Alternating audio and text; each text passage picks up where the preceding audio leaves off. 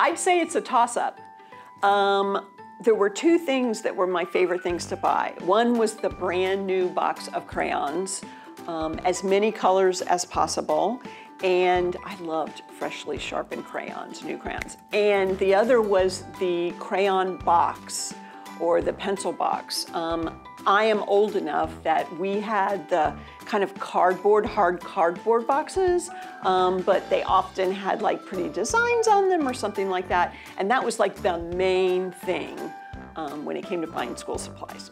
Oh man, my favorite school supply was always a college ruled notebook. I love them. I don't know why. Maybe it was because of the organization, the tiny lines, but I love just a fresh college ruled notebook. Erasers, because they had these little cute ones, and they like had little designs of kitties or animals, and folders too. Anything with an animal on it, I looked forward to buying for school.